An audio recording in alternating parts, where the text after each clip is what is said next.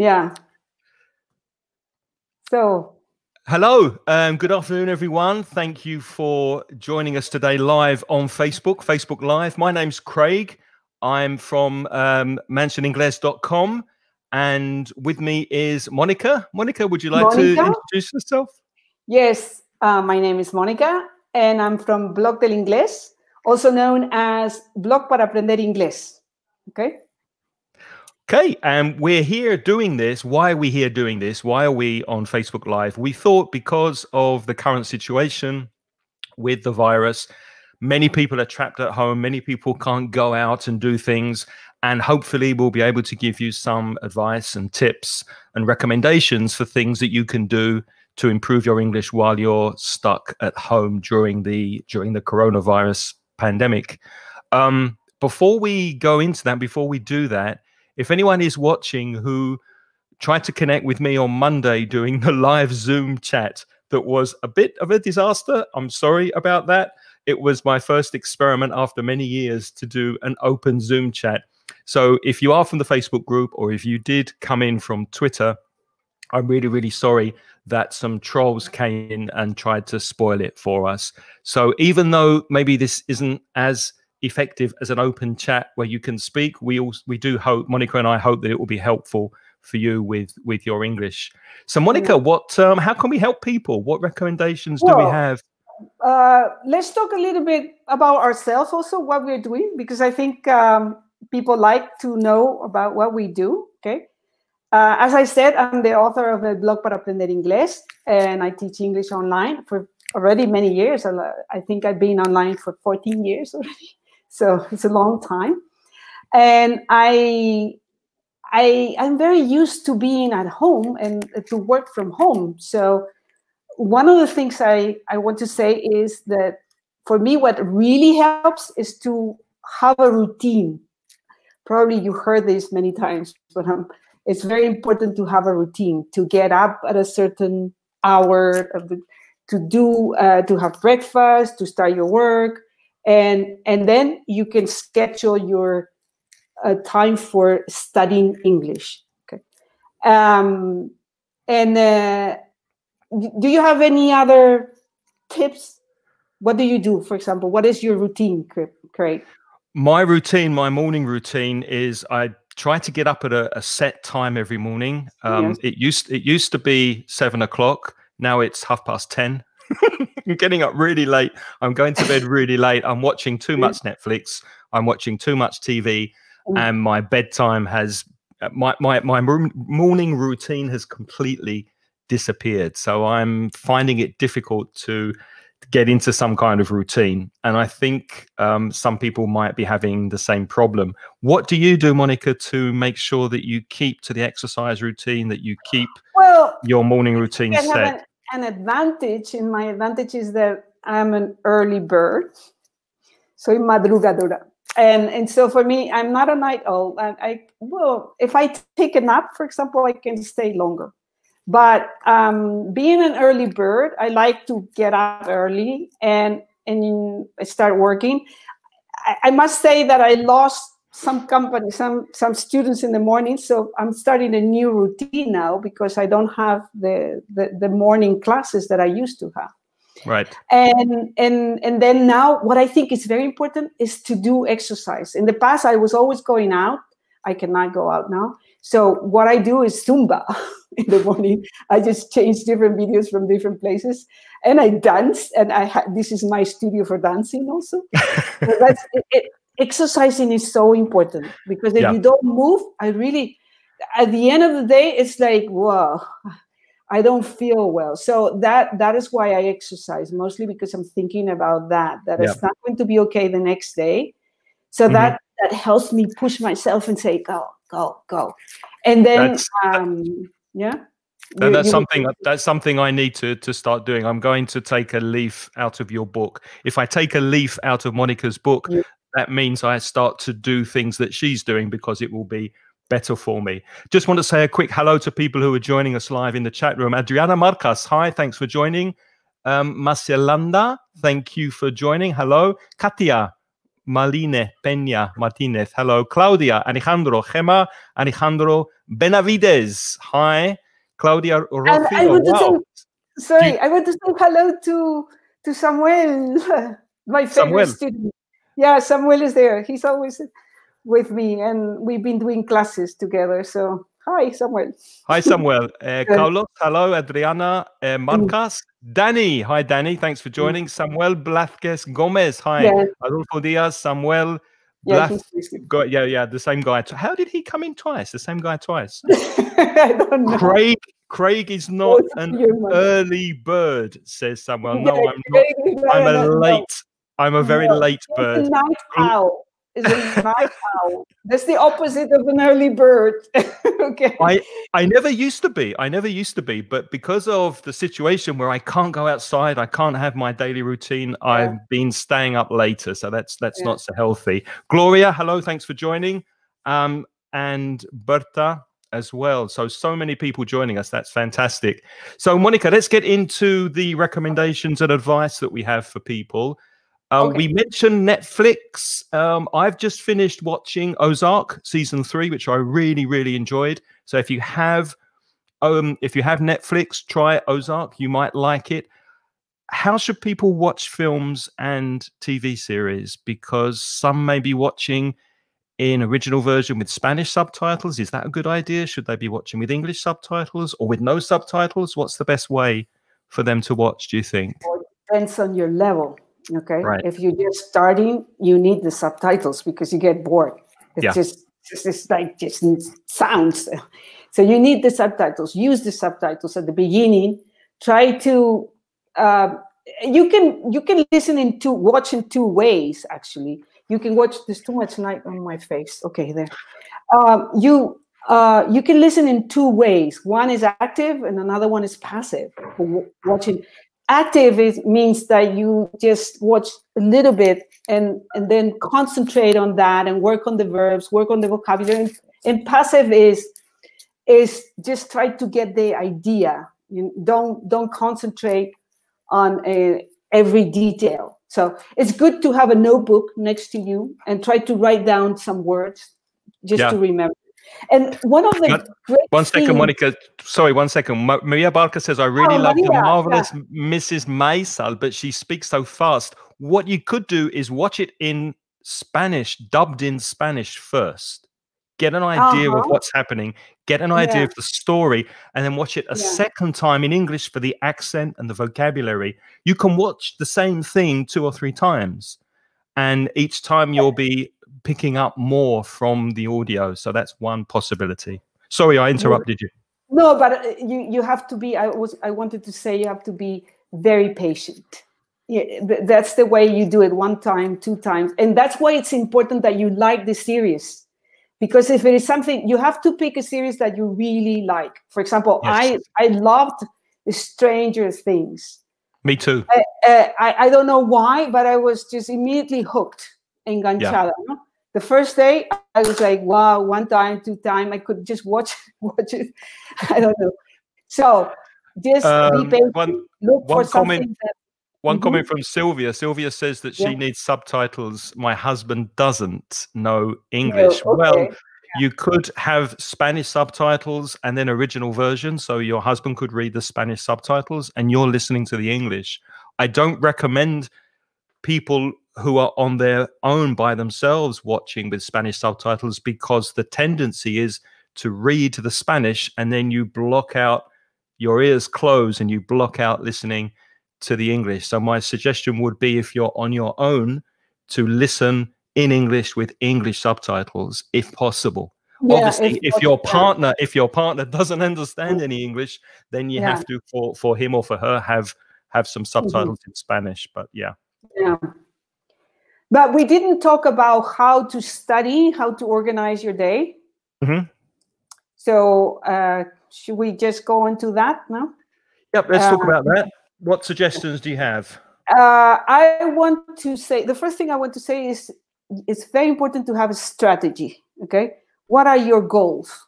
Is your goal to pass an exam? Is your goal to be more fluent? Is your goal to increase your vocabulary? Please be very, very specific about what you're going to do. because the more specific you are, the more success you're going to have. Because if you just say, oh, I'm going to learn English, it's not going to work, because you can learn so many things and then you get bored and you don't know where to go. Be very, very specific. Think about it. Oh, okay, do I want to pass the exam after the lockdown? Okay, what am I going to do? How much time do I have during the day? What hours are the best hours to study for me? Is it in the morning? For some people in the mornings, for some people in the evening. So have your schedule ready. Say, try to plan your day with specific exercises every day. And then baby steps. Take baby steps, because English is too broad. There are too many things to learn.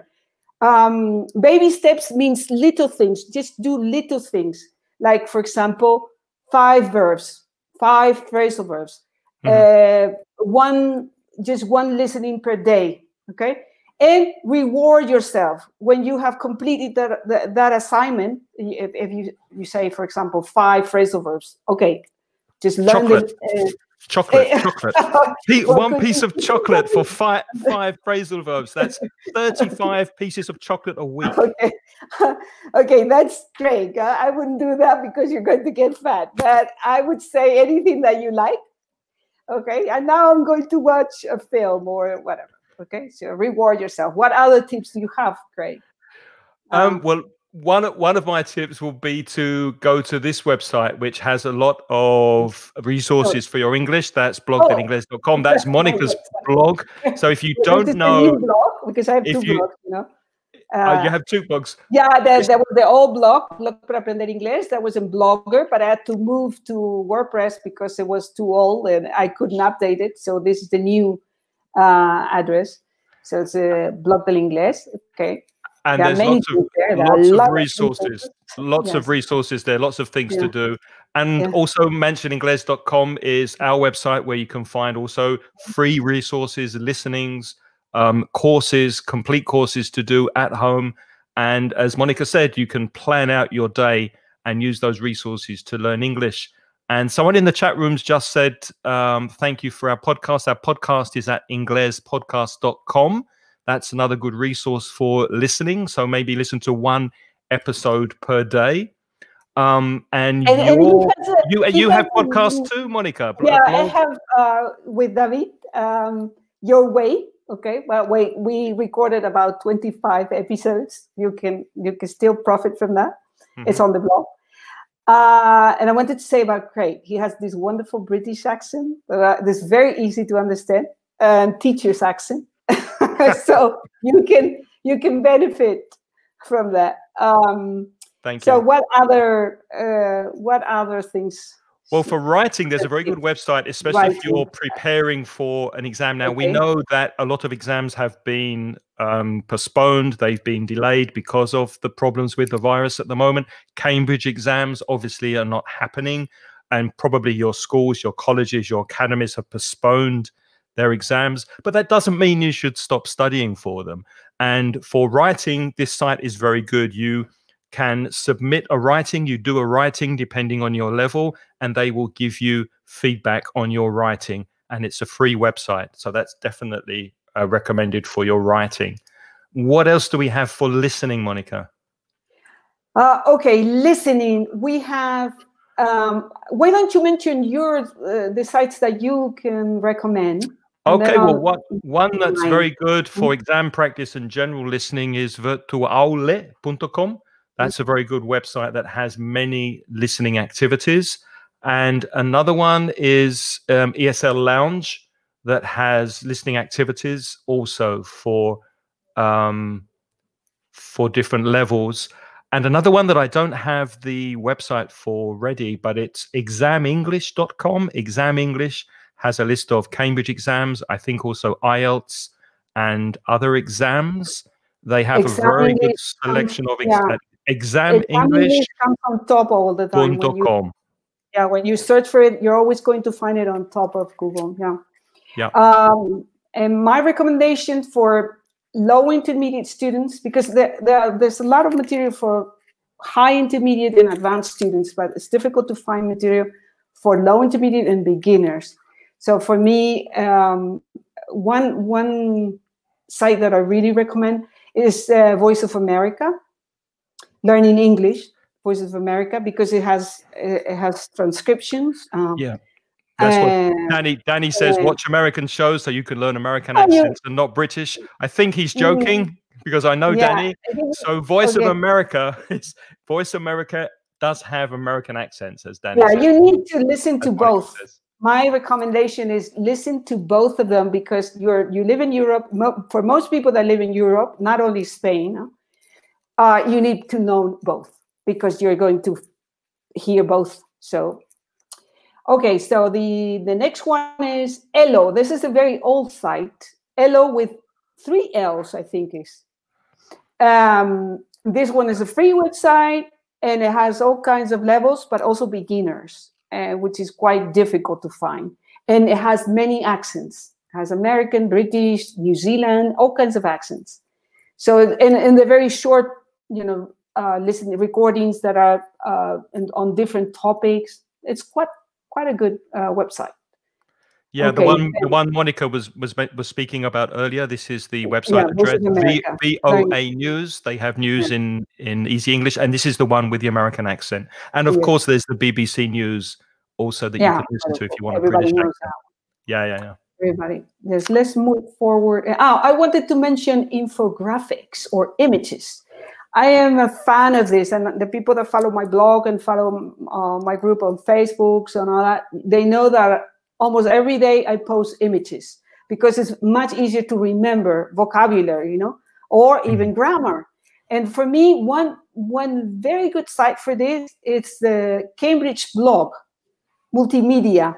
If you type Cambridge blog multimedia, you will get this, and you have very good images with, for example, grammar, and they have the translation into Spanish also, and explanations, and they cover American English and British English as well, though it's Cambridge. And the other, there are a couple of more websites.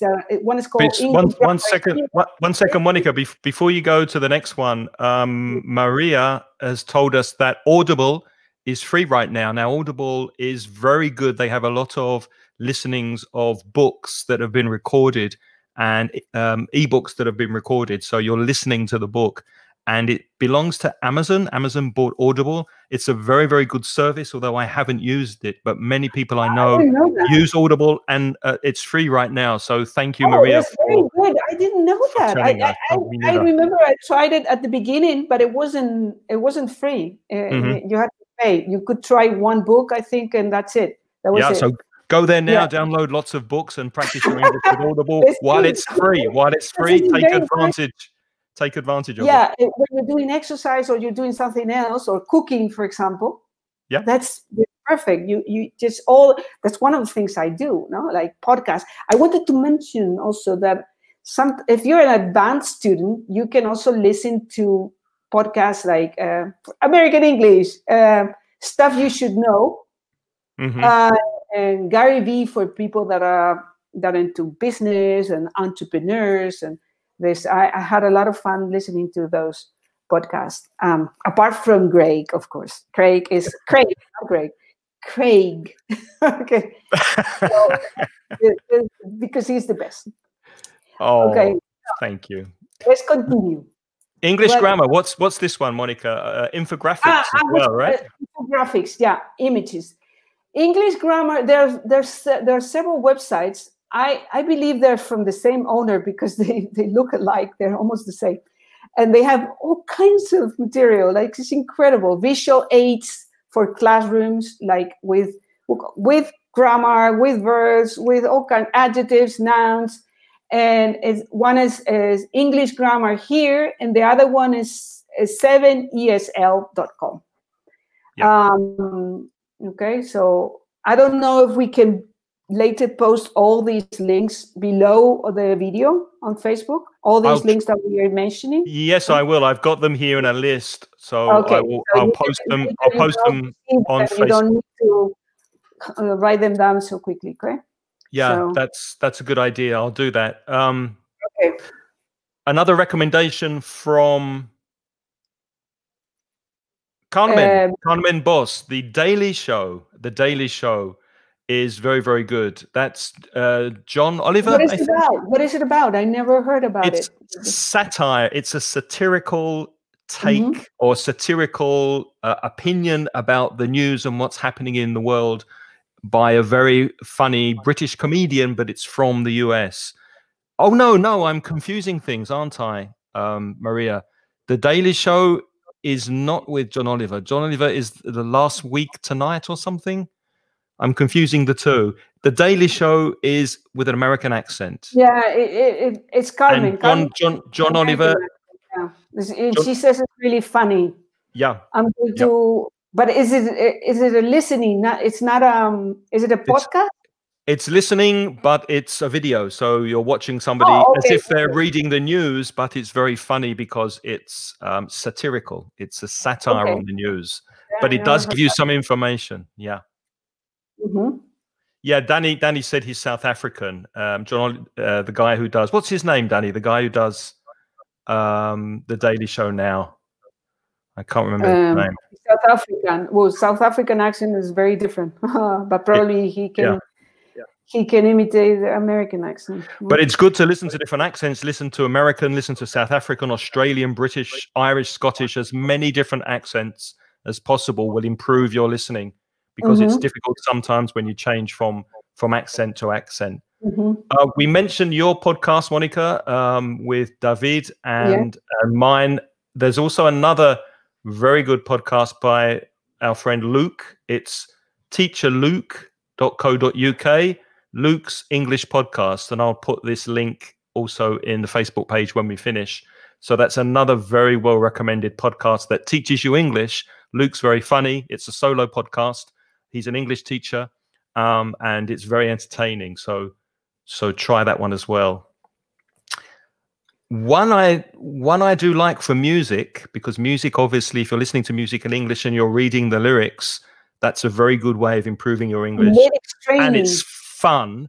But the website lyricstraining.com has exercises in English as you're listening to the music. So you can be listening. Free, no?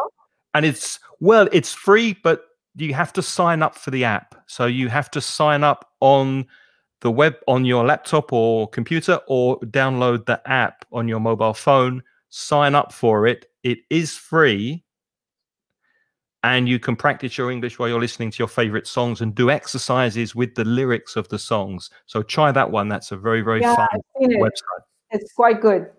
It's quite good. It's been around for some time, this. And YouTube channels. Okay, you mentioned my channel. I try my best. Don't update too often, but I try my best. That's it, isn't it? YouTube.com, El Blog de Inglés. And then we mentioned Simple English videos that are friends. Yep. Vicky Hollett. And Vicky Hollett. Okay. Yeah, she's very good. Yes, she's a British teacher with her husband, who's American. So you have both accents. Yep. And then you have a list here of phone apps. Of course, very well-known ones is Duolingo. Have you used any of these, or have your students mentioned any of these, Monica? No, many times. I have heard many times. And Busuu, I know the owner of Busuu. Really? Yeah. He's from Austria. He now lives in the UK. It's a very nice guy. And he started the business. Busuu was started in Spain, and later he moved to London. And now I think it's a big company. Is quite successful because it's like a Facebook but for languages. No? So we have 4 here that we're recommending to you. Duolingo, as Monica said, and Busuu. Also, Memrise is very good for vocabulary, and Quizlet is very good for vocabulary. Memrise. How does it work? Memrise. I have not tried those. Have you ever tried them? It's the Pelmanism system. The Pelmanism system is where you're shown words and you're shown definitions, and you try to remember them and match them. And there are also combination of exercises. And in the app, there's an algorithm. As you're learning the words, you see the words less frequently.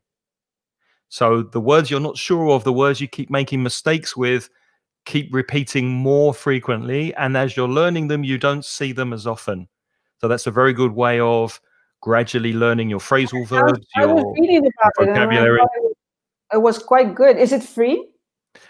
I think so. Yes, as far as I know, it's free. It used to be free. I'm hoping it still is, but I'll put the links to all of those in the... Sorry? I'm just asking our audience if if anybody knows. Yeah, does anybody know if it is free? Because sometimes people don't want to pay. Okay, sometimes or you pay, or sometimes it's free, but you have to pay certain extra premium. You know? We've got some questions I'd like to answer. One is, do you post your podcast on Twitter? We post every Sunday. We release the podcast every Sunday. And I always post on Twitter when the podcast has been released. So if you're following us on Twitter at MansionTwit, then you'll see when the podcast is live immediately. And then you can listen to it on the webpage or on your phone. If you've got an iPhone, use the podcast app. If you've got an Android phone, use Google Podcasts or a third-party app for listening to podcasts. And if you are listening to podcasts, then download an app so that you can have all your English podcasts together in one place. And then as a new podcast is released, automatically it goes to your phone. So you subscribe to the podcast and you get it automatically and free. So what can be better than that? What else do we have? Another recommendation, CNN International. Yeah, that's a good recommendation. Oh, that's a great system you have, no? Yeah, you can see the question online. I like it. I'm trying to follow it. It's going very quickly. There's another recommendation from Danny. Who's from Detroit. Curb Your Enthusiasm. It's on HBO. If you have HBO, many people in Spain have that. And Amazon Prime. And I know Danny has a wonderful sense of humor, so I will be trying that. Hello, Luis, who's connecting from Navarra. Hi. And Guillaume asks again about the lyrics website. So let me try to find, that's the one, Guillaume, it's lyricstraining.com. It's very, very good for music and lyrics. And I think we've gone through the list. That's more or less it. Do you have any more that you can think of? I have a question from Marlene. She said, Marlene Mena, hello, if you want to practice exercise for B2 exam preparation, can you recommend me a website? I think Craig is the best one for that. MansionInglés.com. Yeah, or the blog Pandemia del Inglés. Also, you have a free course there. Both of our websites have help for B2 exam preparation. So go to MansionInglés.com and blog para aprender inglés. Yeah, let me find the banners for you. I'll put those up there. So that's Monica's. You can always ask questions, huh? You can send questions. So if you have any questions, please write them in the chat box. We'll try to answer them before we go. Yeah. Because it's nearly time. No, it's about half an hour we've been here, no? Yes. It's nearly time for dinner in Spain. Yes. So what are you having for dinner, Craig? Let's go sit. That's a good question. I don't know. Probably white cheese and salad because I'm trying to lose weight. I've been eating too much chocolate. Every time I learn a Spanish verb, I eat some chocolate. Yeah, so I have to, that's your reward. I have to eat some salad and white cheese for dinner today. Yeah. Salad and white cheese. It's boring. I know. Yeah. I'm boring. I'm sorry. I don't think you're boring at all. Okay, let me see if there's any other question we can answer. Any other questions before we leave you? My favorite show. I don't think. What about C1 exercises? Patricia Hernandez Sanchez.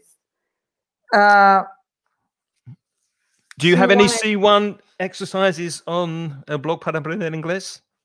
Not really, because I focus more on intermediate. But the one there's a very good website that is Exam Time. Was it Exam? I don't remember exactly. You mentioned it. Exam English. Yes, Exam English, I think it is. Yeah. There you can find C1, and there's another one.